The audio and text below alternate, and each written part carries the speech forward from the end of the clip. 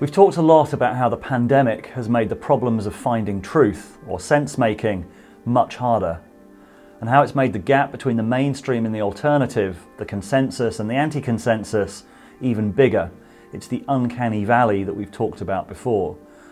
A couple of days ago, the podcaster Joe Rogan, the alpha dog of the alternative media, hosted mainstream CNN medical correspondent Sanjay Gupta for what's probably the most high-profile dialogue across the valley so far. I wanted to have you on, first of all, because I really respected that you made this change of opinion publicly. I thought that's a real thinking person who is trying to honestly figure out what's going on instead of just working on being right. Well, I appreciate that.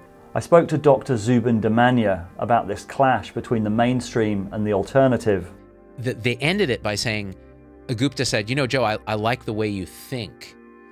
And not what you think about, not what you believe. I like the way you think. And Rogan said, I like the way you think.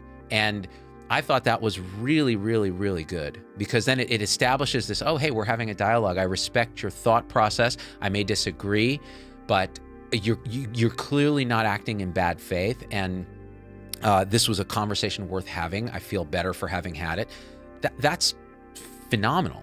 And in particular, the need for heterodox thinking. We need heterodoxy more than ever, especially in healthcare, especially in public policy. We need to question every single existing belief that we have, because they need to be questioned. I'm telling you, as somebody who's worked in the space, like, most of what we do is garbage. It's worse than garbage. It's harmful.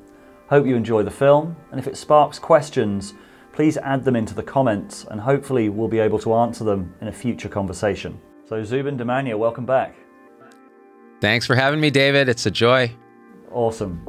So we've been talking quite a lot behind the scenes for quite a while, and keeping in contact during this whole kind of last couple of months, and sharing a real interest in like sense-making, heterodoxy, and the pandemic, and both feeling like it's such a test of all of those things. Well, certainly of sense-making and of heterodoxy.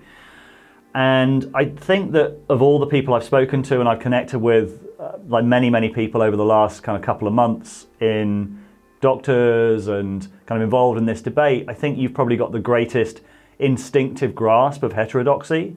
You talk about the alt-middle, you talk a lot about, you use integral theory, you use Jonathan Haidt's moral matrices to understand people's different kind of reactions to things like vaccine passports, mandates, and you've got very sort of counter mainstream views on some things. You're also a trained doctor, so you've got kind of that level of expertise as well. I guess let's start, and you've also criticized the medical establishment at the beginning of the pandemic. I think I played the clip in the last conversation we had. You said you hoped that COVID was the thing that would burn this system to the ground. COVID-19 will be the catalyst that burns this broken system to the ground. But this has been a huge test for sense-making, and I think heterodoxy in particular, I'll talk a little bit about how I think that's shown up. And we'll also talk about the recent Joe Rogan Sanjay Gupta film, which just came out. We'll touch on vaccines, ivermectin, but in particular like sense-making and communicating across the divides. But maybe before we dive into that, what are you making of, you've got a shared interest in sense-making, making sense of this, you're a communicator. Where are you feeling like things are at now, sort of as big picture as we can go? Yeah, first I have to say, like, David, since I've met you, I have these instincts about sense-making and again, I call it alt-middle. It's really integral, and I've read a lot of Ken Wilber and John Haidt, like you say, but since meeting you, I've learned so much more from both you and your audience about the subtleties of this, whether it's game B, whether it's connecting with Daniel Schmachtenberger, who is you're just like, oh my God, like that, yes.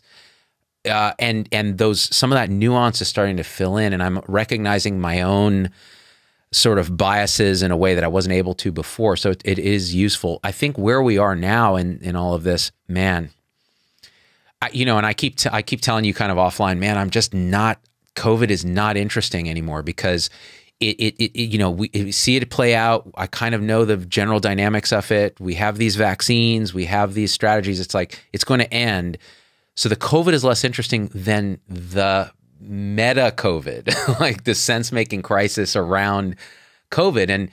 And what's happened since we talked last, I think, is I put out a few little pieces on really understanding why it is people wouldn't want to get vaccinated, why mandates feel terrible and probably are terrible on a lot of levels, why a mother would not choose to vaccinate their child against a disease that has very low risk for the child, but the vaccine has some risk in terms of myocarditis. And there's nuance in that, which we'll get into, I'm sure. But and so I got a lot of emails from people saying, hey, you know what?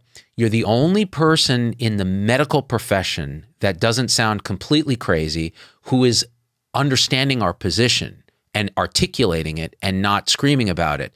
And so can you answer these questions of mine?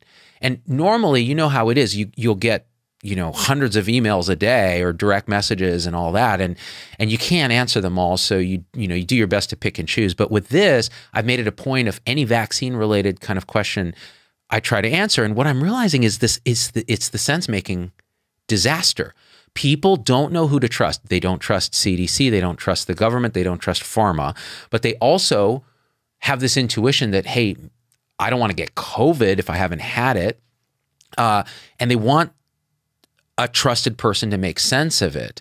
And the question is, how can any one person do that? And that's the big challenge. So I try to, first of all, align with their belief and their sort of bias, and then say, okay, well, but here's my best understanding of this. And this is what, if you were a loved one of mine, what I might hope you would do. But ultimately, whatever decision you make is the right decision for you because you've had information now to make the decision. But it's been intense. Yep, it's definitely been intense. Yeah.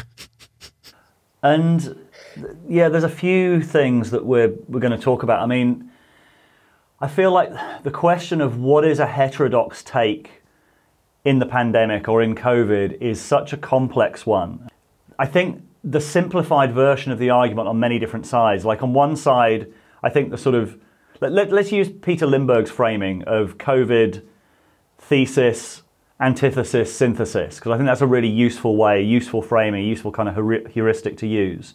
So Peter Lindbergh, who runs the STOA, put out a piece talking about the COVID thesis, which he described as kind of the perspective that lockdowns are needed to contain the virus, masks work and need to be mandated, vaccines are safe, people should take the vaccine to protect themselves and others, vaccine passports open things up and quicker, and encourage those who are hesitant to get vaccinated. I'd probably add to that, and that mandates are a good idea and work to get people vaccinated. The antithesis position, lockdowns are not needed, masks do not work, the safety and efficacy of the vaccines are being oversold, vaccine passports will not only fail but further segregate society, and in the near future we can expect a scapegoating of the unvaccinated. In other words, we're positioned on the precipice of a slippery slope that leads towards increasingly draconian biopolitical control measures, the grip of which is unlikely to release even once the pandemic is over. And I'd also add to that antithesis position that ivermectin is very efficacious, potentially could end the pandemic, and is being unjustly suppressed by big pharma, which is something we'll get to in a bit.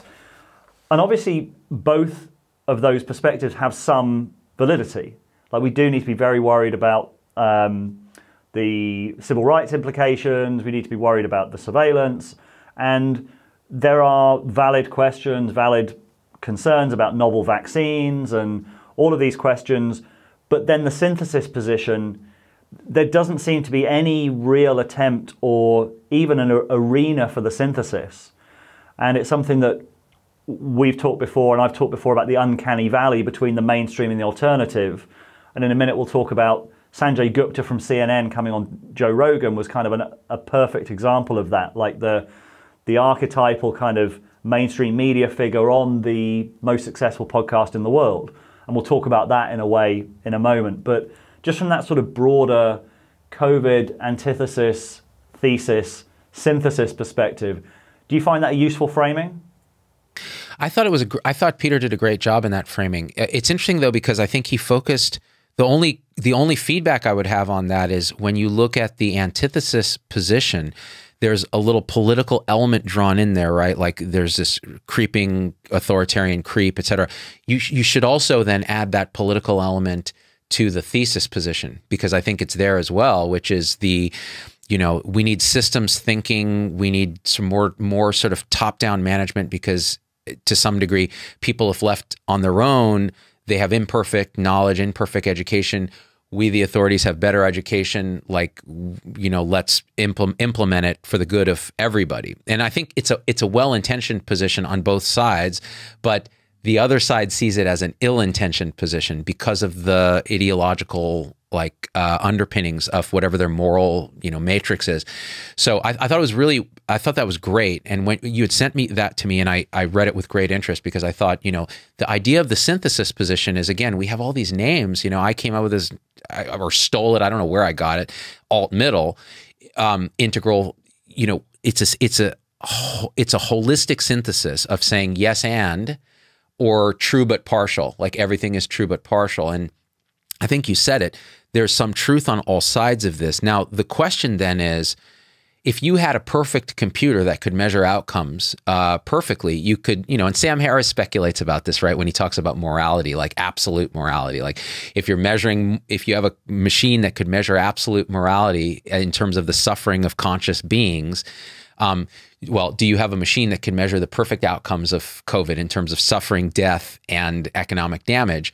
Well, then you could design policies that are just the most optimizing.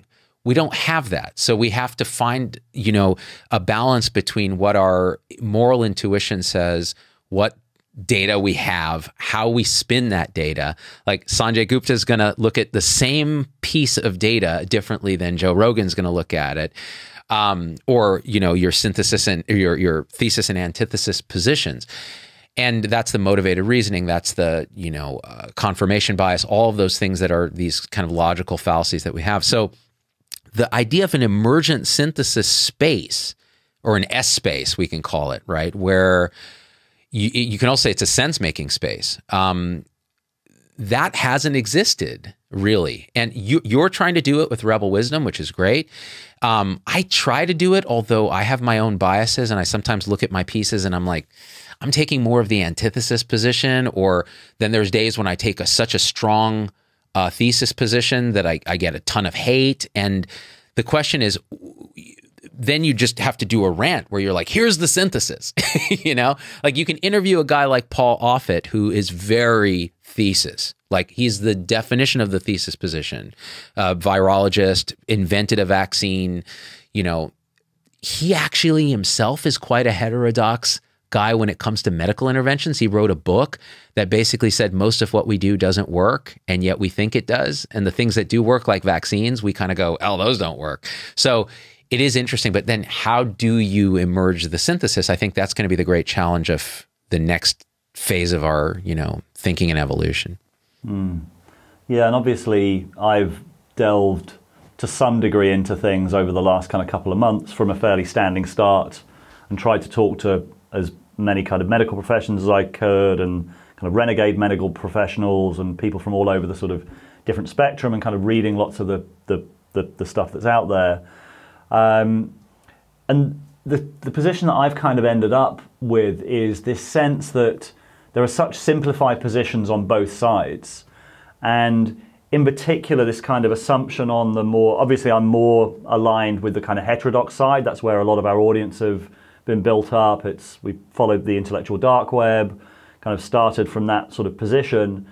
And I think there's been such a rift within the heterodox world over this. I mean, you saw very high profile fallings out between Brett Weinstein and Sam Harris, for example. Claire Lehman of Quillette as well, I think, has left Twitter because of far too much, the controversy, and I think Quillette was a lot of people felt Quillette had let them down by taking such a sort of firm pro-vaccine position.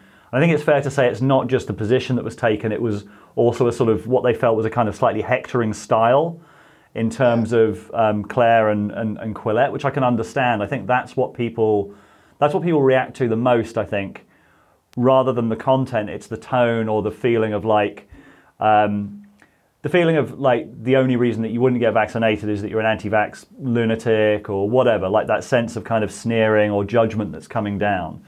But on the other side, this sense that there seems to be a belief on the contrarian stroke heterodox side that all doctors are kind of basically parroting or lockstep with the CDC.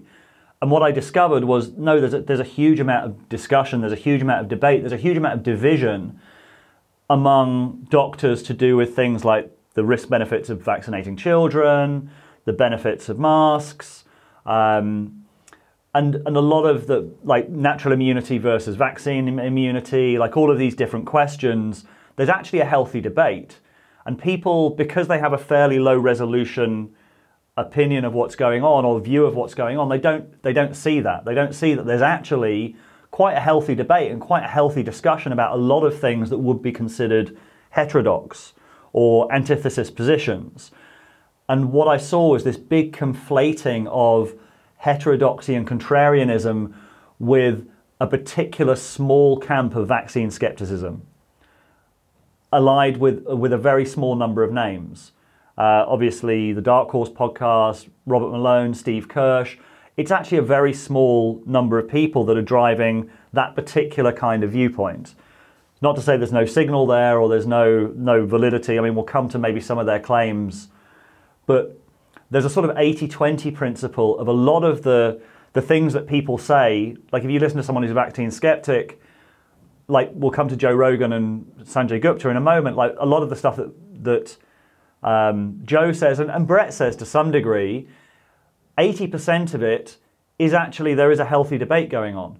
Myocarditis, risk-benefit ratios of vaccinating children, etc., etc. Like a lot of these topics are being discussed. And it's just that last 20% where it sort of veers off into, and the spike protein is toxic, ivermectin is 100% effective at preventing COVID, all of these things, and you're just like, whoa, hang on. And that then gets, by some people, associated with the heterodox or the heterodox position. And then you're arguing between two very low resolution perspectives, and you don't realize that there's actually a lot of shared ground in the middle, and heterodoxy means way more than just vaccine skepticism. And there's been this conflation of contrarianism, heterodoxy with vaccine skepticism.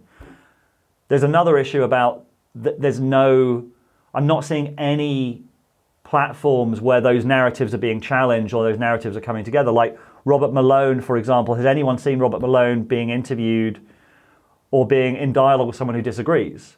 Like, you're not seeing a lot of these people in interviews or dialogues with people who are actually challenging them. That's another kind of issue. But yeah, what do you make of that kind of overlap? Like, the sense that heterodoxy is more than just vaccine skepticism is the point that I guess I'm making. Man, it's so frustrating, you know, because what it does is it actually harms the heterodox cause. Like, we need heterodoxy more than ever, especially in healthcare, especially in public policy. We need to question every single existing belief that we have because they need to be questioned. I'm telling you, as somebody who's worked in the space, like, most of what we do is garbage. It's worse than garbage. It's harmful. And what happens is, you know, like in peacetime, you know, my friend Vinay Prasad, Dr. Vinay Prasad, talks about this quite a bit. In peacetime, it's one thing for the scientific community to say, you know what, we have a pretty strong stance on these vaccines for kids. You know, we have a decades-long track record. The people who generally are opposing these generally are these entrenched activist fringe communities. We need to be very aggressive about it. Then they drag that same ideology into a COVID situation where we have new vaccines, an age distribution that's not the childhood vaccine age distribution. It's the opposite. It's older people dying of this.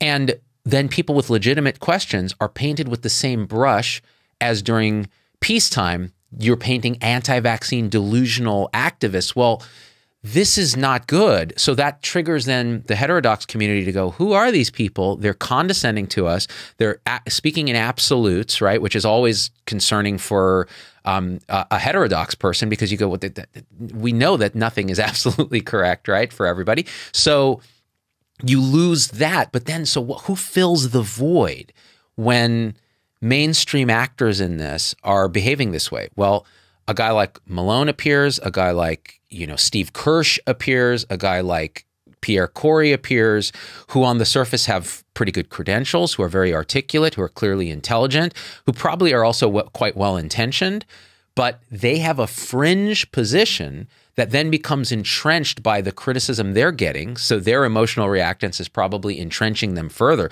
Like there's no, I mean, again, this is a mind reading fallacy. So I'm not going to try to mind read Pierre Corey or whoever, but it feels like when you watch this, that they're getting so much criticism from their own tribe that it's generating a reactance where they're entrenching and they're becoming more absolute. And then they're painting that tribe with the brush of they're all regulatorily captured. They're all captured by pharma. You cannot trust a single doctor to do the right thing. In fact, Corey really exudes this kind of thing. Like my own tribe are dropping the ball on this and so on. And look, that can be true on many things. But in this case, it's like, well, like you said, David, when you actually talk to physicians in the community, there's a nuanced discussion and thinking that's already going on. Nobody is lockstepping in anything. Now, there are groups of physicians who actually turn to people like myself and Vinay and Paul Offit and across the spectrum to kind of educate themselves, because they're busy in the trenches of doing what they're doing and they can't like dig into all the nuance of every piece of misinformation. But in general, this discussion's happening. That's why when I watched the Rogan Gupta thing, and I was expecting, oh, this is going to be a total shit show, and all the little clips I've been seeing, I was like, oh my gosh. Then you watch it and you're like, hey, this was actually a reasonable discussion where there was some nuance. There, you can criticize little components of it, and we will. But I remember thinking, oh, this is a good 3-hour discussion, and this is the kind of discussions that ought to be happening at dinner tables around the country. So I think to some extent we're the victims of like you said there's a low resolution appreciation for what's really happening. Like, how do we increase the resolution of the understanding of what the dialogue really is, especially when families are torn apart by it, because they're stuck in these media silos, these social media silos, heterodox versus mainstream.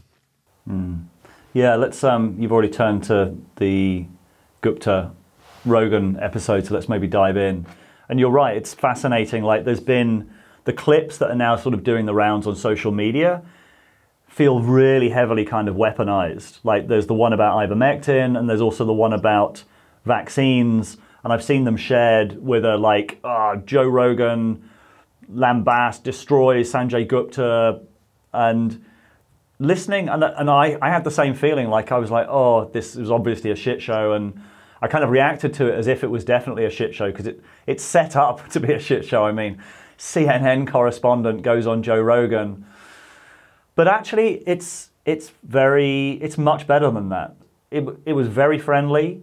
Certainly at the beginning, there was a kind of, I thought Sanjay did really well, and it just showed that a dialogue is possible. Like, Joe, I think, is dialoguing with people who disagree, which not everyone in this space is by any means. I mean, I've said that quite a few times, and that's been the great tragedy, is that many people have not been dialoguing. I think they've established themselves with certain positions very firmly, and that's meant that it's very difficult for them to then question those positions and maybe kind of accept that there are things that they're not including in those positions. But yeah, I thought, given the way that it's been portrayed on social media, it was actually a really good conversation. There were a few sort of points of division, and we'll talk about whether you think that Rogan was in the right or Gupta was in the right. And I think, am I right in thinking that some of them you'd agree with Rogan, some of them you'd agree with Gupta? Is that fair enough? Yeah. What did you make of it in total, given you thought it was going to be a shit show as well? Yeah, and I watched it at 3.5x, which, no, this is an actually interesting meta thing. So you got a 3-hour and 20-minute thing. In the attention economy, that's an eternity, right? And yet You need to watch the whole thing to get the gist of what's going on. You will not emerge a synthesis from that piece by watching sound bites of it. That's the problem. The vast majority of Americans are going to watch the sound bites of it and come up with their own conclusion based on their previous motivated reasoning on ideology and how they feel about Rogan, how they feel about CNN. Are they left-leaning, right-leaning, libertarian? So watching the whole thing at 3.5x changes the flow and the dynamic of the interaction a little bit. So it almost felt like Rogan was stomping on Gupta a bit at 3.5x, because, you know, Gupta would be like, oh, and he'd be like, well, isn't he lying? Isn't CNN lying? They're lying about this, right? They're lying. And it just, so it does change the feel a little, but I think I got the gist of it. And this is what I felt. They actually had a pretty reasonable conversation where Gupta got out the ideas he needed to get out, and Rogan asked the questions he wanted to ask and pushed on some of the things that I think had generated emotional reactance in Rogan, which was CNN taking a shit on him for calling, you know, his taking of ivermectin a veterinary medicine product, which it is, and it is also not. It's also a human product. And I thought it was interesting that Rogan kept referring to that as a lie. I know Rogan uses that language. Actually, Rogan has used that language with me when I've dialogued with him in the past about guests he's had on his show. They straight up lied to me. And when you actually look at what was happening, the way Rogan describes a lie, it's a partial truth or a slightly misleading thing. But, you know, whereas I think of lie as an intentional mistruth, like you're trying to deceive someone. So there's semantics there. But my sense of the overall picture of it was, oh, you could watch this and actually have a reasonable understanding of both sides of this issue with knowing the bias of each side, knowing that I don't think Gupta is the best person to do that for a variety of reasons. I don't think he can be very authentically him because he's beholden to CNN and so on. And I think having a scientist like, you know, a Paul Offit or a Vinay Prasad on there who could actually go deeper, even deeper on the science would have been good, because Rogan has an innate curiosity that I think would have been really piqued by going deep on that stuff. You have two communicators talking to each other. I mean, that's great for an audience, but not so great for each communicator, because it's like, oh, game recognized game. I see what you're doing there. You're spinning it a certain way. And oh, I see what Rogan's doing. And so from that standpoint, watching it as a fellow communicator too, I thought, okay. But I would love to see, you know, a deeper dive into the science of this. So, and you can recognize, you know, Rogan's really pounding on Gupta for certain things that he would never have pounded on Brett or Corey or Malone for. So you know Rogan's bias there. And that's okay. Rogan, I don't think Rogan calls himself a journalist or anything, right? But you have to have some meta-awareness of what's going on. But I actually thought, you know, and I wrote down a list of everything they talked about, and I did a little show on it yesterday trying to go through some of that science. And since then I've learned a little bit more, but I thought it was really a good thing they did that. And I think that degree of nuanced conversation for 3 hours, if people can actually watch it, they would get something out of it. Yeah, and let's maybe start with the ivermectin piece, because that's the one of the clips that's gone really viral. Horse dewormer's not a flattering thing. I get that. It's a lie. It's a lie on a news network. And as you said, it's not entire. Rogan's framed it as a lie. So basically, he challenged Gupta on CNN, saying that he'd taken horse dewormer. And all through this, so ivermectin, something I started kind of looking into a couple of months ago, maybe more, maybe like 3 months ago now. And I remember when that horse dewormer story sort of took off, and it was, I tweeted out quite a bit at the time, this is a really stupid thing to be saying, by basically saying everyone's taking horse dewormer, ha ha ha. It was just more of the same, sneering at, kind of mainstream sneering at stupid rubes kind of language that people hate for good reason, because it's demeaning, it's judgmental, it's like everything people hate about the media. And it wasn't true, or it wasn't the whole story. It is true that people were buying veterinary ivermectin because they couldn't get the kind of human version. Vet stores in all around the country had sold out of veterinary ivermectin, so it is true that people were taking it. It's not true that Joe Rogan was taking it. He had he was prescribed some. But at the same time, so it's not 100% wrong, but it's also not true that Joe Rogan was taking the horse dewormer ivermectin. And the fascinating thing about the ivermectin story, and he referred to Uttar Pradesh. He talked a little bit about Pierre Corey, and I didn't think that Gupta knew all that much about ivermectin. Like he hinted at a few things, but he didn't seem to know very much about it. And it was interesting. Ivermectin's a perfect case study of you never see the whole story being told. Almost everyone is telling a part of the story on either side.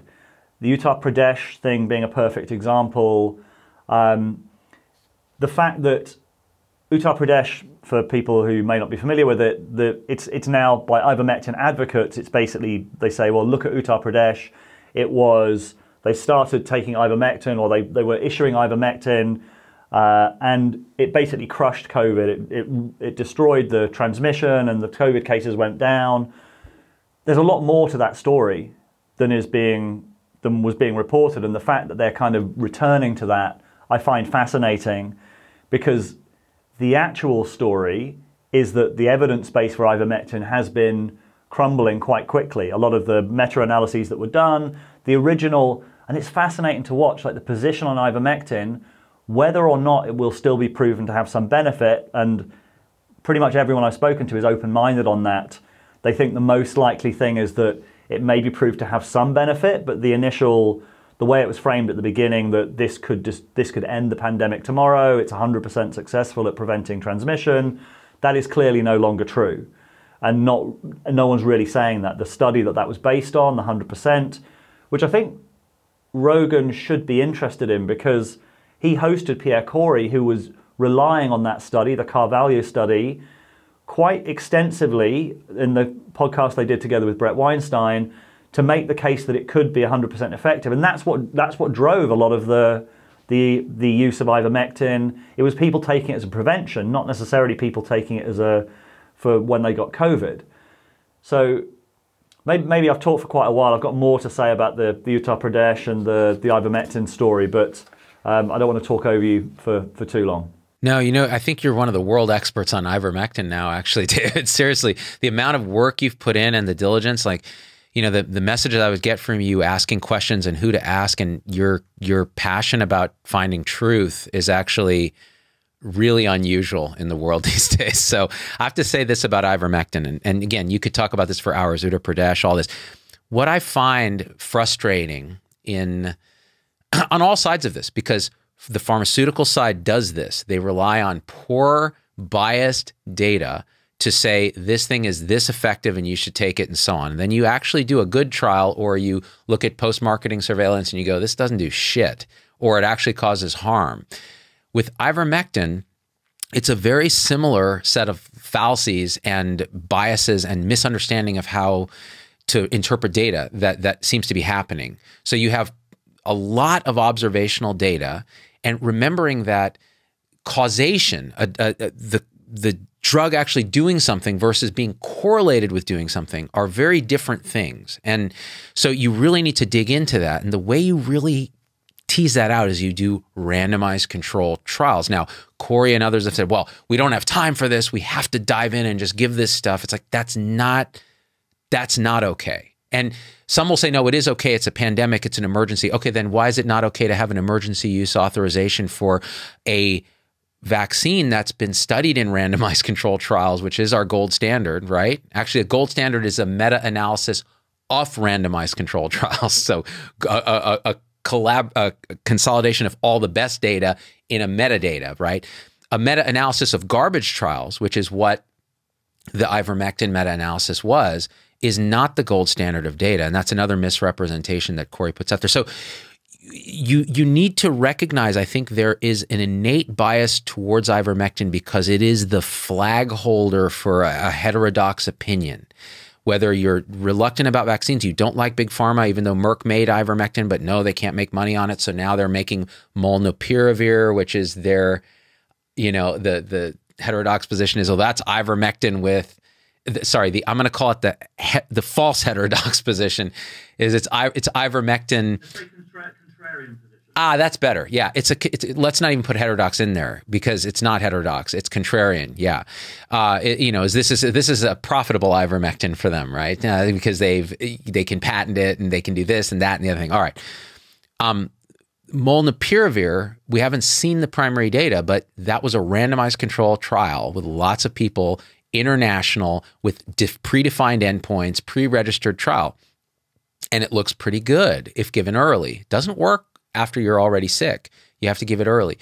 And so I think that it's very reasonable to explore ivermectin, to look at that data, but to the way that it's presented by Rogan and others is so anti-scientific that it becomes very frustrating for people who work in this space.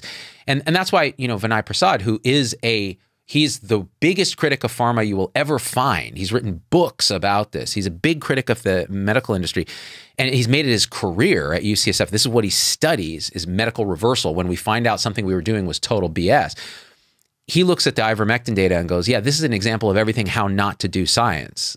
You need good randomized trials. And the important point there is with any therapeutic, with any medicine, the pre-test probability, in other words, just the advanced probability of it working, is vanishingly small if you look at the entire history of therapeutics. Whereas vaccines have a better track record because, and this is a distinction that I think is important, vaccines use the human body in a way that therapeutics don't. Therapeutics try to bypass or put something in the widget of how our natural body works. In many cases, not always, right? What vaccines do is they go, okay, human body, billions of years of evolution, has this immune system that does this thing. Let's teach the immune system to do its thing against this certain thing. Now, you can get it wrong and you can have side effects of vaccines, absolutely. But it's a much more sort of holistic way of treating, actually. It's much more natural in a way. But people don't really see it that way because, again, I think nature has a better PR agent than vaccines do. But yeah, so I don't know where I was going with all this, but that ivermectin thing is the great flag bearer for distorted thought, emotional reasoning, just as much as they're guilty of it on the other side. And like you said, that condescending language, like, oh, they're, these hicks are having horse dewormer and, what's wrong with them? That is poisonous. It's also poisonous to a drug that saved hundreds of millions of lives from parasites around the world. Like it's demeaning to that accomplishment. It's a human accomplishment, right? Yeah.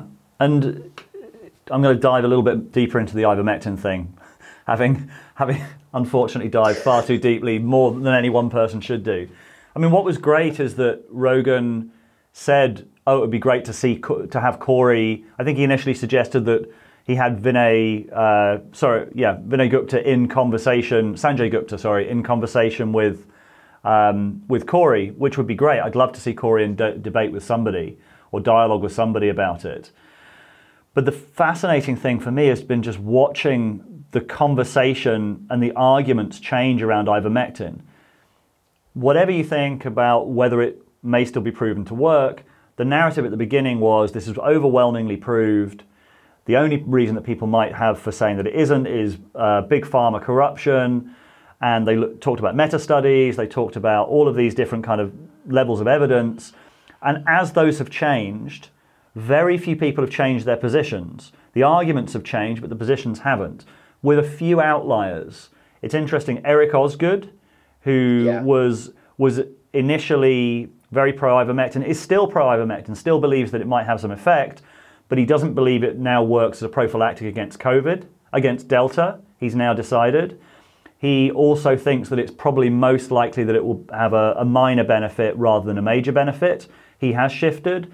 Andrew Hill of the University of Liverpool, who was initially pro-ivermectin from the meta-analysis he put together, when some of these studies were withdrawn, he said, okay, this is no longer proved, and he withdrew. But the people who've established their very public positions haven't budged, but the arguments have budged. And so you've ended up like someone like Pierre Corey. And the fascinating thing, when I spoke to a lot of medical people who knew Corey's team and worked with Corey's team, were aware of how things had changed and Eric Osgood being one of them. And Eric, we put out a film with Eric where he talked about how he saw Corey change, particularly when he went in front of the Senate, and the Senate were sort of playing political games, and he felt, and were disrespecting him, basically. He said he saw him get more and more kind of aligned, more and more sort of fixated and more certain in his language and much more kind of evangelical. And a lot of other people who work with Corey also said, yeah, we saw him change, we saw him become much, much more certain. And I put that into my piece. I sort of said, okay, this is what I've heard. And I don't know whether that, some people would say, okay, that's ad hominem. I don't know. I don't know if that's the right thing to do. But for me, it's sort of like, this is how we have to, this is sense making for me. Like, we have to look at people's emotional motivations, which we're detecting anyway. We're picking up people's emotional motivations. We're sensing that. We're seeing how people are challenged and how they react to those challenges. So I think I was trying to make it sort of more conscious by bringing it into the conversation. Okay, I have to say something here. That is such an important piece of this. You're a counselor, right, David? Like yeah. How do I say this? Because I don't want to get this wrong. I think it's so important. Because I said earlier, I don't want to, get into the mind reading fallacy with Joe Rogan and try to get in his head and this and that. But honestly, you said something very important. We detect these emotional states in people. And so humans are amazing BS detectors, and the way that we get around, the way we fool other humans evolutionarily, I think, is we learn to fool ourselves. So if we can self-deceive, then our expressions are honest expressions because we've actually deceived ourselves. When you talk about Pierre Corey, when you talk about his colleague Paul Merrick, who I've met, who is a lovely human being. He's been on my show talking about his vitamin C sepsis protocol. He's one of the big FLCCC ivermectin guys. When the randomized trials came out showing that his Merrick cocktail didn't work, he was really upset. He felt it was a personal attack, that all the studies were designed to fail and so on. And he entrenched. And I could feel it. I could feel it clearly happening. But how do you say that, right? And with Corey, it's the same thing. What I detected in him when I saw him on Rogan the first time is, oh, here's a guy who's self-deceiving himself about this. And the way he's projecting it, it's so certain. No doctor should ever speak like he's speaking. And I could feel it. And I said something on my show. I'm like, man, my spider sense is just tingling. And what does that mean? So how do you, because there's a mind reading fallacy, you cannot know how he's feeling. At the same time, you use the tools that humans have to have a theory of mind and a theory of, okay, what's going on? I think with the ivermectin thing, the moving goalposts that you talk about, where people are like, okay, that's no longer looking good. Oh, the big randomized trial we were relying on turns out to have been fraudulent and plagiarized. Okay, the meta-analysis is falling apart. But look at Uttar Pradesh. Oh, and then the argument against that, of course, is manifold, that the delta dynamics do this. There's a lot of things you can talk about. But they just keep moving goalposts because you're not defending truth. You're defending something that feels more real than truth to you, which is this core of identity that now is accrued around it.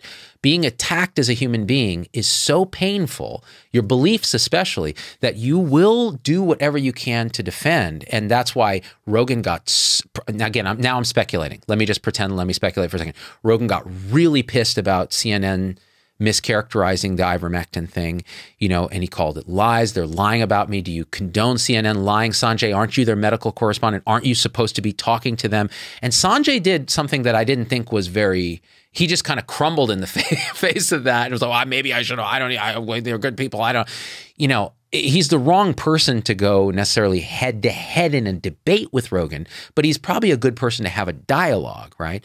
So in any case, I think this is a key thing, David, and I think the fact that you pointed out is important. And I think if we're not able to bring that to the conversation, we're missing the fact that most of human behavior is based on this and a little bit on this. So it's important. I don't know how to formalize it, but yeah, that's the thing. Yeah, it's a conversation that I think needs to be had, Because the other side of that, like you mentioned, it's very difficult for us to back away from public positions we've had. What I've realized is that this is a problem that we all face now because so many of our thoughts are now public. We're all doing this on social media. I've got this sense that we crystallize around our worst ideas because we put those out onto Twitter or we put those out onto Facebook and they're then public. We have to defend them. We go through this process really aligning with them. And so we all start to kind of crystallize around these positions. And that's what these social media platforms are designed to do. They're working on our narcissism. They're working on our performativity. They're working on all of these kind of issues. And those same forces that happen to all of us who use these platforms, I think, are massively accelerated with content creators.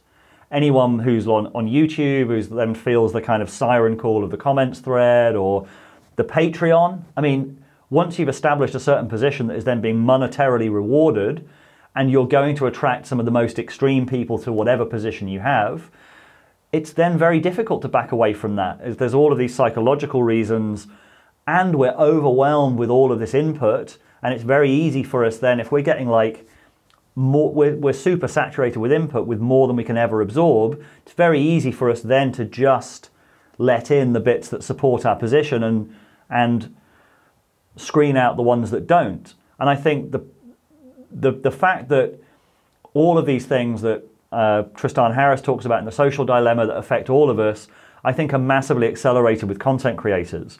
I've kind of talked about it, the intellectual dark web, that whole kind of movement. I think that a lot of them got captured by their audience. And that seems to be a sort of factor that, and it was interesting because Rogan actually kind of nodded to that in his introduction to Sanjay Gupta, because he said, why I like you is because you publicly changed your mind about marijuana, which I really liked. I liked that about Rogan, that's what he was looking for in Sanjay Gupta, and was like, yeah, I trust you because you've publicly changed your mind about something important. And I was like, that's a really good metric. That's a really good metric for Rogan to be using. And he kind of went up in my estimation when I heard that. Yeah, no, I I thought that was great. I thought the way he started and ended that show, that was so alt middle. So he says, hey, I respect you because you changed your mind on this. Now, I push back a little and say, Gupta coming out for marijuana at the time he did was not a very brave or heterodox thing to do. But because he's so mainstream, it was. Because he was with CNN, it was. But they ended it by saying, Gupta said, Joe, I like the way you think. And not what you think about, not what you believe. I like the way you think. And Rogan said, I like the way you think. And I thought that was really, really, really good, because then it establishes this, oh, hey, we're having a dialogue. I respect your thought process. I may disagree, but you're clearly not acting in bad faith. And this was a conversation worth having. I feel better for having had it. That's phenomenal. It really is. And, audience capture that you had mentioned. So it's funny because even when we did that show a while back for Rebel Wisdom, man, I was reading those comments. I was like, damn, these people do not like me. And it's kind of awesome to be able to go in a place where the innate bias is against whatever you're saying, or maybe even against you as your personality or whatever it is, right? It ought to exhilarate you. It ought to make you feel like, okay, I'm awake now. This is great. We're so conditioned financially by our audience. Like, I mean, I have capture in the sense that I've got 10,000 people who pay to subscribe to my show in our supporter group, and we have conversations. But if you ask them what we talk about, man, I say stuff that pisses them off a lot. It's kind of like this almost like familiar around the dinner table, crazy uncle kind of conversations. And some of them will leave, some of them will angrily leave, but in general, they're like, hey, this is why I'm here. We're here to be us and authentically be us. But there is a capture. Like if I were to get, someone like Robert F. Kennedy, like a major anti-vax guy on my show, which I wouldn't do because I just don't think he's qualified to talk about vaccines. He's a lawyer. But that being said, if I did, believe me, my audience, that would be the end of the thing. So there's a psychological component, and you're right, in the creator world, it is accelerated. Everything Tristan talks about is accelerated. We also have, you sent me that great piece in the Stoa about this sort of culture wars 2.0, this idea that we've all siloed off into our little sub-mimetic tribes, and the goal is to basically, it's in-group, out-group against the other tribes, and it's really about creating that and maintaining that tribe. It's not about transcending or including the other tribes, and that's something that we really have to look at, quite carefully. Yeah, I wanted to kind of bookend the conversation about ivermectin just with that sense of like, why and where is only half the story being told. So you've got the sense at the moment, like a lot of the trials have been withdrawn. Like I think around now 20% have found to have been kind of serious fraud. And it's fascinating that the Uttar Pradesh example is the one that people now keep coming back to, even though it's relatively old news. Because if you actually dig into it, and I was having a look today, I was kind of looking at some articles online, and it's not been reported that much. There's a few kind of pro and there's a few kind of anti articles, and there's very rarely, like that's what I mean, like the whole story is not being told. For example, I had a look at a few of the kind of Uttar Pradesh success story, and the argument is that Uttar Pradesh stopped COVID with ivermectin despite only 11% of the population being vaccinated. Like that's the headline, which sounds very compelling. And then they compare it to Kerala, where a higher proportion of the people were vaccinated and they've still got a lot of cases. But what none of them say, none of these articles say, is that tests done in about July 2021 showed that around 70%, 71% of people in Uttar Pradesh had antibodies, had already got COVID. Like Delta had ripped through Uttar Pradesh, and 71%, so effectively that's a 71% vaccination rate, or 71% plus 11%, that's a high enough vaccination rate to stop the spread. And Uttar Pradesh, it doesn't add up on so many levels. Like, you've got to think about what would be required. I had a conversation with someone, a very intelligent guy, a few days ago, where he was saying, I was convinced by Uttar Pradesh, and I kind of pushed back a little bit, and I said, this is why that doesn't add up. And he said, oh, is that... I thought this was a story about it being used to treat. And I was like, no, the whole point is that this is an argument used about prophylaxis. And he'd conflated the two things. So you've got to think about what it would require for prophylaxis. And for prophylaxis, you'd have to distribute it at huge levels, make sure you had a lot of, basically everyone was taking it who was close to anyone who had COVID. And then you look at where this story came from. The story wasn't even generated really from that much within India. It was like there was a pack that was sent out to lots of people that contained ivermectin, and it sort of surfaced a bit later on that, oh, it contains ivermectin, that must be the reason. Like the whole thing falls apart very, very quickly. And you're just like, why in all of these stories, and it's been all over the kind of, in particular the right-wing press about Uttar Pradesh as this success story, why in none of those is this piece of verifiable information that 71% of people had contracted and recovered from COVID and had antibodies by the time you saw the numbers start to drop? Like that's, yeah, the information warfare over this, and the way that and it's fascinating, I've seen this on Twitter quite a lot, like I've obviously been engaged in quite a lot of ivermectin conversations, and someone will come in and go, what about Uttar Pradesh? What about India? And you're like, this is the lowest form of evidence generally, because you're mixing correlation. You don't know whether there were lockdowns. You don't know whether there were other factors. But people are just looking for anything that will follow a certain narrative. And ivermectin has become this totemic thing. And it's the nearest thing I've ever seen in my life to, well, apart from QAnon, but it's one of the nearest things to a cult I've seen in my lifetime. And it's so bizarre. It just shows what's wonderful about it in a way, is it just shows we are so starved for meaning and religious meaning in general that we can turn anything into a religion. Like ivermectin has become a religion. And there's a deep sort of religious, spiritual perspective there. It's like, if we remove the sacred from our lives, we remove religion from our lives, we will replace that kind of level of passion and certainty, or we'll replace anything with it. Even a anti-parasitic drug can become the new sacrament. And it's like, wow, it's religious thinking. It's so fascinating. It's wonderful to see in many ways.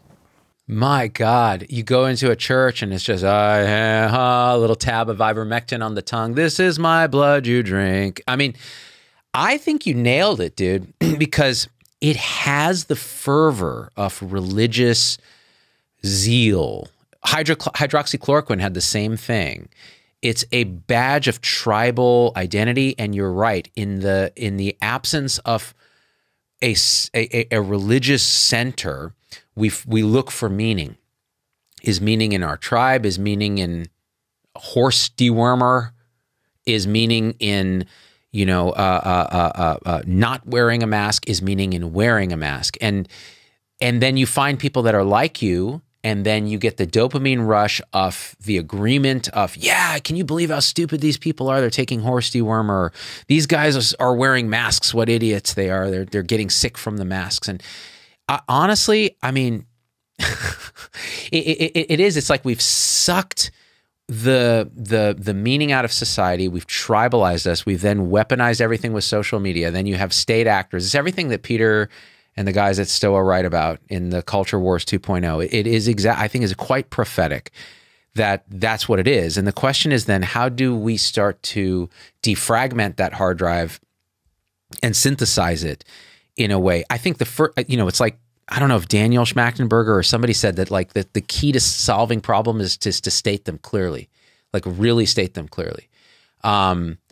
A lot of times I get criticized for saying, oh, these are all the problems, but what are your solutions? I'm like, well, my solution is to state the problems correctly, like as clearly as possible. Here's what's wrong. So now we understand, now we can emerge a solution that maybe we can't even see yet, but if we understand the problem, we can emerge the solution. So for this, I'd love to, what is that sense making, that S space where you synthesize, you are also aware of your own biases. I think that component you mentioned before about the psychological underpinning of this, if we don't understand ourselves, Nisargadatta, the Indian sage, said this. He's like, forget about reforms, mind the reformer. Like, you create the world. Until you actually understand your own reactance, you're not gonna manifest in the world anything that is different than you. So I think that's going to be really important increasingly going forward. And moving on a little bit to like vaccine, some of the conversations that were held on Rogan. What did you agree with him on, or what did you agree with him? What did you agree with Gupta on in that interview? Yeah. So let's see. The kids' myocarditis piece I thought was interesting. Now, Rogan was citing a study with Tracy Beth Hogue, who's fantastic, but it's a preprint, and actually it's gotten a lot of attention since he cited it. And Tracy actually tweeted this morning saying, okay, we're actually revising some of the stuff, based on feedback and so on.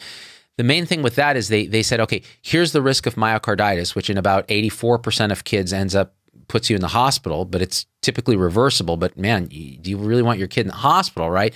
Compared to the risk in the next... Let's go back, because you said 84% of kids. Some people might be saying 84% of kids who take the vaccine. What you mean is 84% of kids who get myocarditis. Myocarditis. That's right. Very important distinction.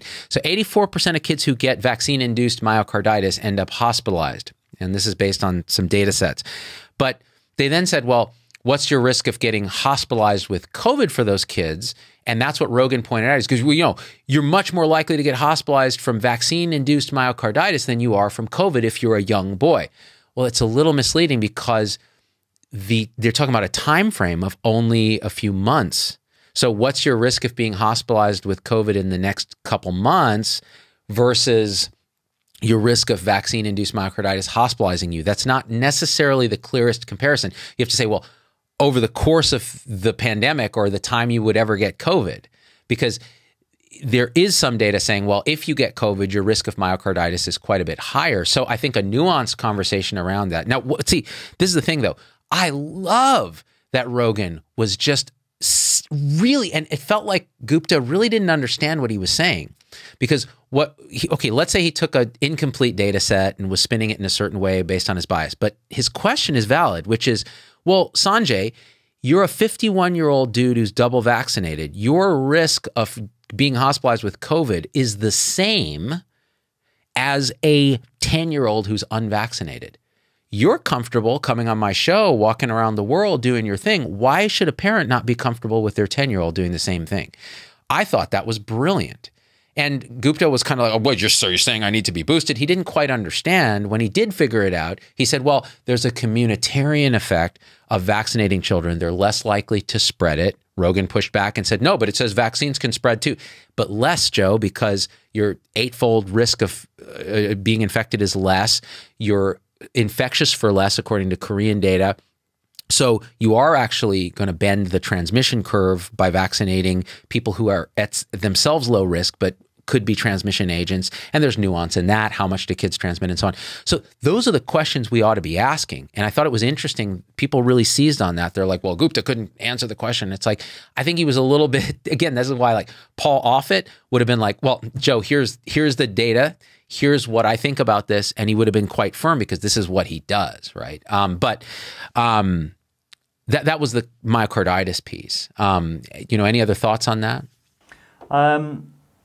Yeah, I mean, there was a lot of focus on natural immunity versus vaccines as well, which is something that I think you've talked about before, that if we reframed the idea of vaccine passports against immunity passports, there might be a little bit more openness. And I guess this is this is where we're talking about sort of the heterodox versus mainstream view. Like the mainstream kind of vaccine maximalist view is what I think a lot of people are pushing back on. And the heterodox view for me is, yeah, there is a question to be asked about natural immunity versus, there was the famous, I don't know if you saw the Project Veritas stuff that came out recently with the Pfizer scientists basically saying, yeah, well, natural immunity is probably better than the vaccine. And there's a bit of controversy over the data there, but there's certainly a case to be made for immunity, talking about immunity as a whole rather than just vaccine, because I think people then react to the fact like you're basically telling me to get a vaccine, and it's an imposition. Like by definition, you're asking someone to take something that they may not want to do, and that's where people are reacting to it, I think. Can I let me rant for a second about this, because this is something that really pisses me off, and my community of physicians and thinkers like this, it's disgusting that this is the mainstream attitude, that natural immunity isn't a thing.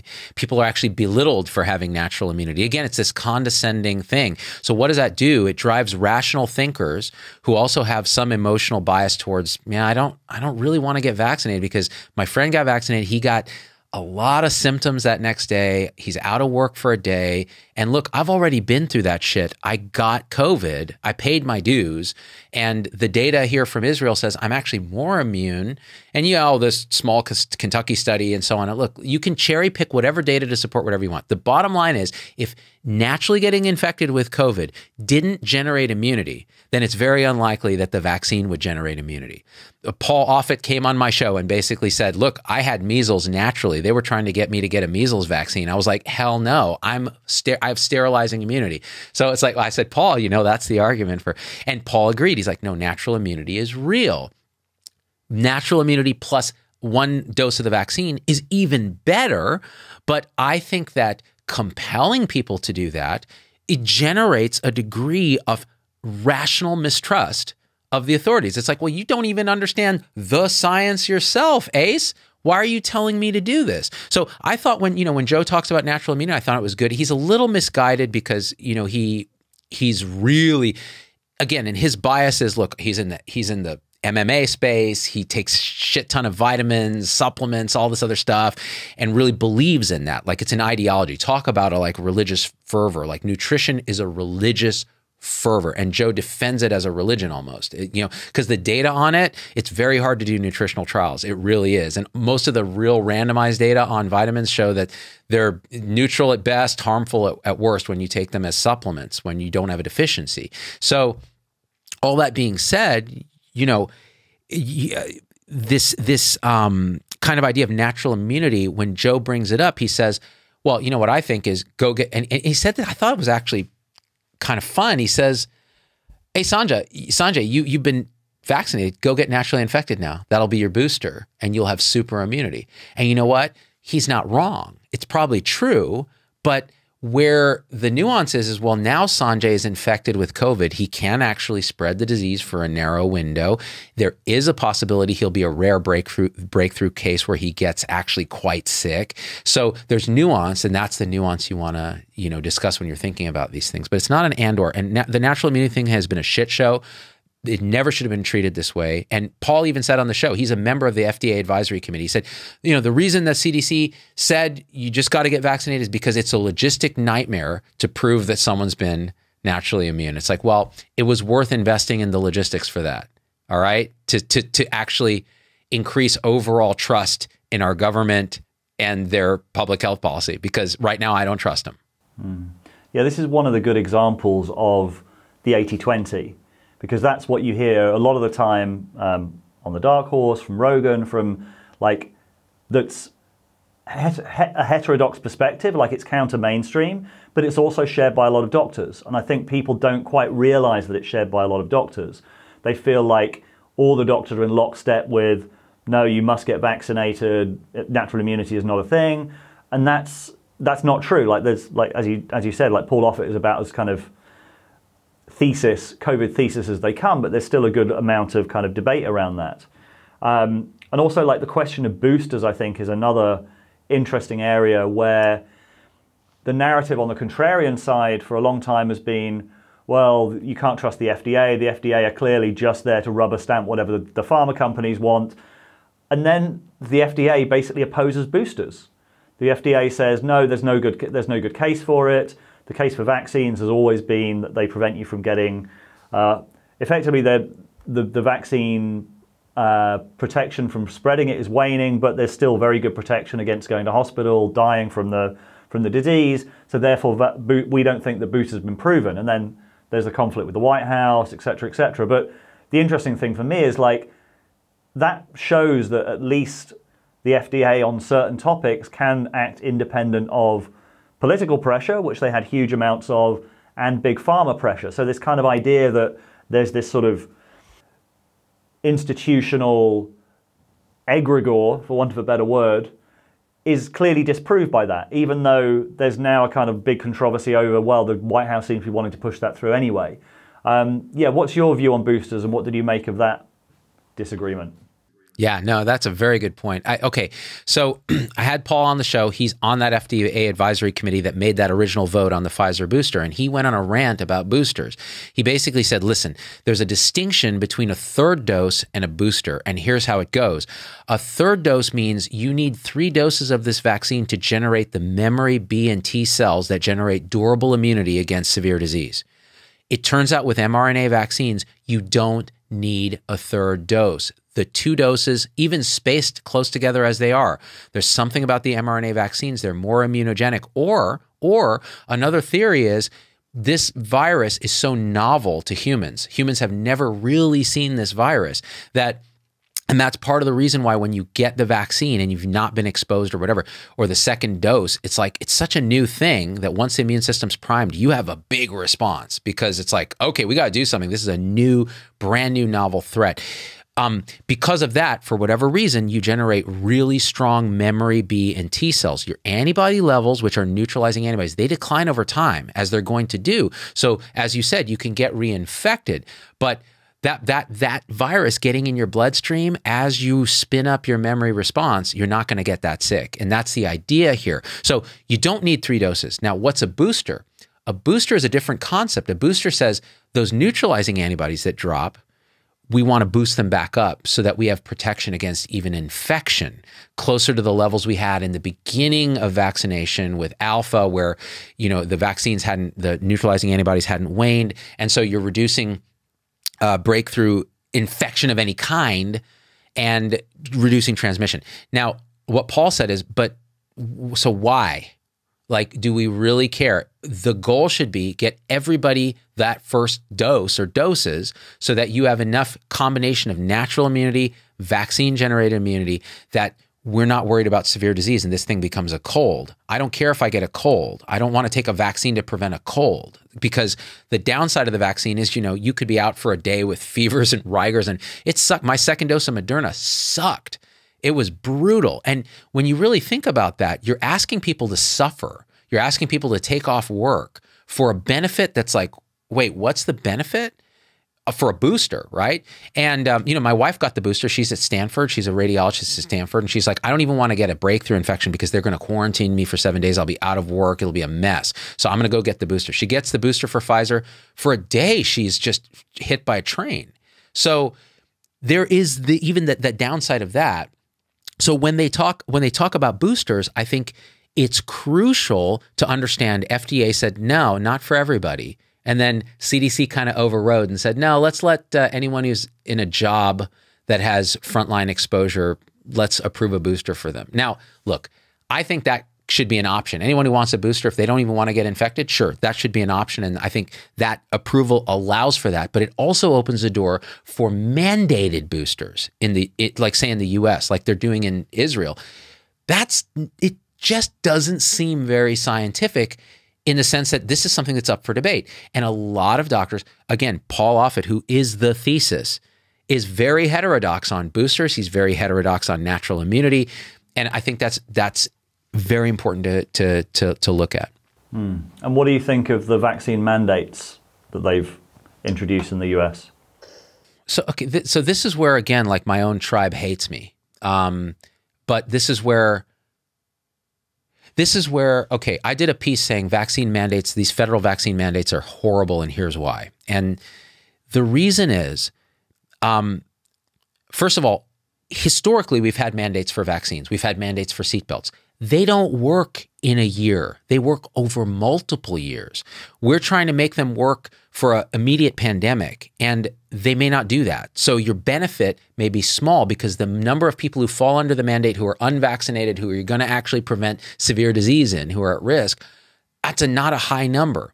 But what's the downside? You're generating something called emotional reactance. So people who do not like being told what to do by a government they don't trust are going to go, wait, what? And they're going to try then to find validation of their feelings by going online, finding Robert Malone or, Steve Kirsch or whoever these guys are, and say, oh, look what this smart guy's saying about this. No, I'm not getting any vaccine. And in fact, I'm going to tell all my friends not to get the vaccine, and my family and my parents not to get the vaccine, because this is BS. And so the reason I think this is true is when I did that piece where I really aligned with the more libertarian viewpoint, which is educate people. I'm telling you, I think you should get vaccinated, almost assuredly, right? But I think that should be your choice. Well, because again, with COVID, if you're vaccinated, you're generally protected against severe disease, even from unvaccinated people. But, I think these mandates are terrible. I got about 1 billion emails from people who were like, you know what? I was so angry when Biden mandated this thing that I wanted to just basically march on the Capitol. I was never going to get vaccinated. Then you came out and said, you know what? I'm a doctor. I agree with what you feel, but here's why you should still get vaccinated. And so I'm going to hold my nose and go get this vaccine, right? And I was like, okay, that's a conversation, right? Overcoming the emotional reactance by acknowledging that it's even there. So that's why I don't like mandates. And in healthcare, the mandates are even more draconian. Here were our healthcare heroes, which Rogan brought up. I was so glad. I was like, Rogan, that's where I felt a tribal identity. I said, yes, because he said all these healthcare heroes that were taking care of COVID people, now you're mandating they get a vaccine even though they were naturally infected, or they're going to be fired. They're going to lose their job. How does that, how does that feel, Sanjay? And he was like, I thought that was great. I thought Rogan did a good job on pushing on that.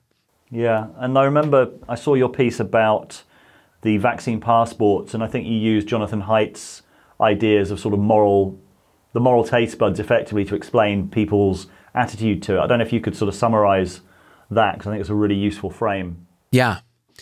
I really like the way Haidt breaks down the fact that everyone is trying to be good using the moral taste buds they have. We all have these moral flavors, but we value them in different ways. Kind of like you may like sweet a little more than savory. So the taste buds in general are liberty versus oppression. So that sort of spectrum, care versus harm, fairness versus cheating, authority versus betrayal, loyalty versus subversion, kind of a similar piece of that, sanctity versus degradation. So let's think about vaccine passports. How you see this depends on what your moral taste buds are. So if liberty versus oppression is a major taste bud of you and you like liberty, vaccine passport feels like show me your papers. It feels like an imposition of the government on your body. Now that bleeds into the sanctity versus degradation taste bud, which says you're going to inject something that I don't understand into my body, which is a temple. You're going to degrade the sanctity of my body. That's another taste bud, right? Now, if you're on the other side of that debate, vaccine passport pro, you might have the taste buds that say care versus harm. We need to save as many lives as we can, and the more people that get vaccinated, the better. Fairness versus cheating. Why is that guy not vaccinated, making everyone sick when, you know, so on and so forth. Loyalty versus, you know, betrayal. Like I'm loyal to the community and not just to myself. But you may not feel the liberty versus oppression or the sanctity versus degradation type of piece, or you may feel it differently. Sanctity versus degradation may feel like, I don't want this unvaccinated person near my kids who can't be vaccinated. So the vaccine passport polarizes in that way based on moral palate. But if you recognize that, you can speak the language of all of those moral palettes in a reasoned way to come to some synthesis that may be right for that person. But you have to recognize it first. Yeah, it's fascinating being in the UK. I was in Berlin recently, last weekend, and you need to have proof of vaccination to be served in a bar. I've got a friend in Canada who couldn't celebrate his anniversary because he wasn't vaccinated and couldn't book a restaurant.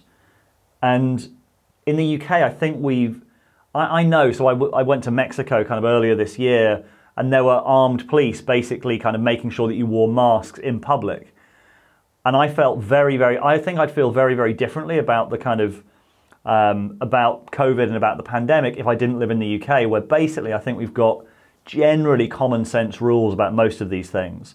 There's no restrictions now anywhere in terms of needing kind of vaccine proof to go anywhere. Like restaurants are open, bars are open. They're sort of basically, the attitude seems to be, we gave you all a chance to get vaccinated. If you didn't get vaccinated, now the risk is on you, and you might as well kind of open up.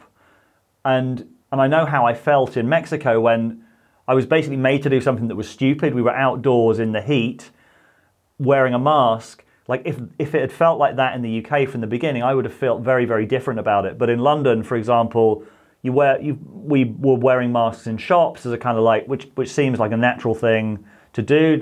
Some people are freaking out, it sort of feels polite, but no expectation to wear them in the streets.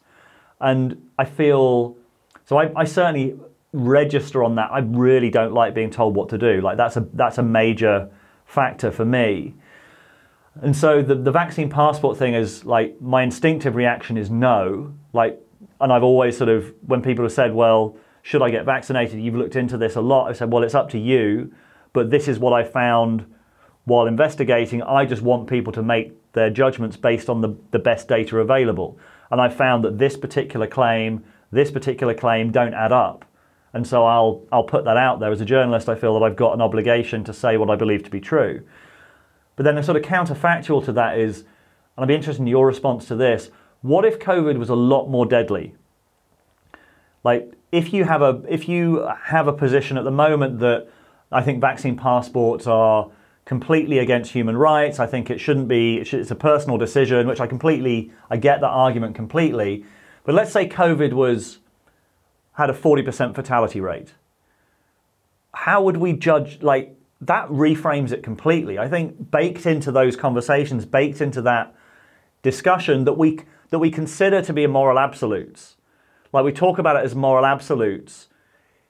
How would it change? Like there can't be a moral absolute where I'm now being exposed to a potentially like a much higher risk, or others are being exposed to a much higher risk. Suddenly those moral absolutes are about no one has the obligation to kind of oblige someone to say whether they're vaccinated or not, for example. I still think you probably have to have your own decision over, you definitely have to have your own decision over whether you are vaccinated or not, but then knowing other people's vaccination status, that changes the calculation. And I find it a fascinating thought experiment that I came up with the other day. Ooh, that's great. That's great. Okay, a couple things. First, backing up to your England thing, Great Britain thing. I'm so jealous of you guys. Like, you guys did it exactly correct. You had high vaccine rate for most vulnerable people first. Then you had natural infection, which actually created a lot of natural immunity. You opened up quickly and you treated people like adults after that. And your mask policies are perfect. I don't think you ever really shut schools, did you, that much? For like a month or two. Yeah, they were closed for a little bit, but then not for very long. Not persistently. You guys did it correctly. You did it correctly. And in like where I live in the Bay Area of California, it's the most thesis oriented, right? Because it's very liberal, very top down management, you know, that sort of thing. It's been a shit show, dude. Like you have to wear masks outside early days on a trail while mountain biking. A guy yelled at me going by on a mountain bike. I was on a trail without masks with my kids and he said, "Mask, please." I was like, "Are you high?" There's no data that this helps. And the reactants, like, oh my God. But so I think what you guys did is correct. What you brought up about what if we dial up the mortality rate? Do you remember in the early days of coronavirus when people were saying, hey, where did the anti-vaccine movement go? They've evaporated because people were terrified. They were terrified of this unknown risk. We didn't know what the infection fatality rate was. Everybody was very frightened, like, oh my God, I'm going to die. We're all locked down. This pall has come down. And there was no talk of anti-vaccine. Like they disappeared. Well, this is what I think happens. Like, and while you were talking, I drew this little, you can't really see it. It's like a graphic equalizer. So the moral taste buds are like a graphic equalizer on a audio system. They dial up and down based on what the perceived environmental trigger is. If you have a care versus harm value that's here for COVID, because people are like, it's 99.97%, whatever, you know, non-fatal for most people. And then you come with a vaccine passport. People are like, screw this, man. I'm not going to die of COVID. No one I know died of COVID. Forget it. Dial up the mortality to 40%. Bodies in the streets, system overwhelmed. Mandate anything you want. Anthrax vaccine, for example, during a panic, right? Suddenly that liberty versus oppression goes down to here, and the care versus harm goes to here. Sanctity versus degradation goes up because you're like, I don't want to get this disease. And you change how you behave. So that, and I think you've backed into what has been such an interesting challenge about this particular type of pandemic. And I've said this on my show. I was like, oh, this is a rounding error on a real pandemic, like a pandemic that is highly fatal, highly transmissible, and poorly understood and completely novel. Okay, that's going to be a whole different game. Then we've spent all this political capital being assholes about this pandemic, impinging on everyone's liberty, treating people like children, infantilizing them, creating polarity. When the real one comes, it's going to take a minute before people realize this isn't COVID and do the things they're supposed to do, because we've poisoned them with something that was a kind of a, you know, pandemic light. Now that's not to minimize the suffering and the harm that's happened, but still. Right, still. And we don't talk about the fact that this preferentially affects obese people with chronic disease, elders. You know, Paul Offit on my show said, you know, by the way, 94% of the deaths are in people 55 or over. So, and he's still advocating for kids' vaccines. I'm like, but there's a little cognitive dissonance there. So yeah, that's my rant on that. And there's so much we haven't got through, but I think this is quite a long conversation already. We'll have to do it again sometime. I wonder what I guess my kind of final thought is returning to the idea of sense making, or returning to kind of the difficulty of sense making this. I actually feel a sense of hope, especially that I think it was great that Rogan stepped up in the way that he did and hosted Sanjay Gupta. And I think he's articulating the antithesis position pretty well, Rogan. Like, certainly in the Sanjay Gupta one, I haven't listened to, for example, the Alex Berenson interview, and I wonder whether there might be something a little bit more extreme in that. But Rogan generally seems yeah, that he's articulating it pretty well. He identified quite a lot of the genuine issues, the genuine sort of heterodox concerns about in the conversation with Gupta, and also the idea that potentially he could host Pierre Corey in dialogue with someone. I think that's going to be difficult because I think Corey has established himself with certain positions that don't really stand up, and also it's very technical data with a lot of kind of uncertainty in some of the trials. But yeah, there's a sense of hope that maybe some of these conversations could be had, and there could be a sense of some synthesis. I agree. That was the sense I got away from watching it or listening to it at 3.5x, was a sense of, oh, that was an actual dialogue. You know, you could quibble about things, but I thought it was good. And I think you're right. Rogan did represent the thesis or the antithesis position well, with a little flanking of some irrationality around it, which is fine. And Gupta did the same thing for the thesis.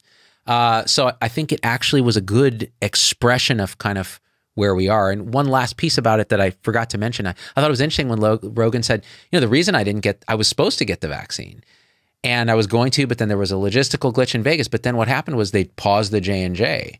And then I heard anecdotes from friends who got very sick and so on and so forth. And then I no longer wanted to do it because I felt like I keep myself healthy. I think a lot of Americans felt that way. You know, the public policies of pausing vaccines and doing things like that without good communication, then you reap what you sow when you communicate that way.